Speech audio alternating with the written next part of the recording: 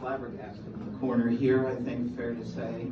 You know, I was saying our friend was talking about all the liberal elites telling us what to do and coming up with all these things. Well, we're the home of that in California, unfortunately. And we actually, we at PRI have had a front row seat to all of these sorts of ideas over the past 40 years. We actually started a campaign called Been There, Done That to document all of these excesses. And you all should take a look because they're coming to your state in the coming years.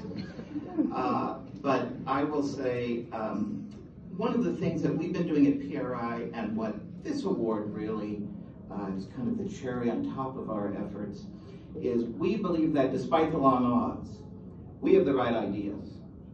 And you can make untraditional alliances and move the ball forward on free market and conservative public policy ideas, even in California.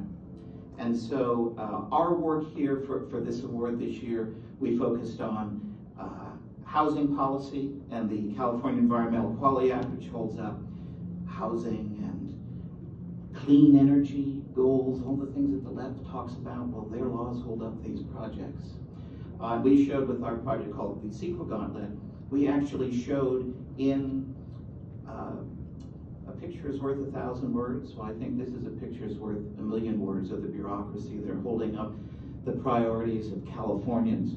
So, and our work also for this, we recognize the work of Arlene Suzumi, who is our education scholar and who showed that homeschooling and school choice, especially coming out of a pandemic, people do want new educational alternatives.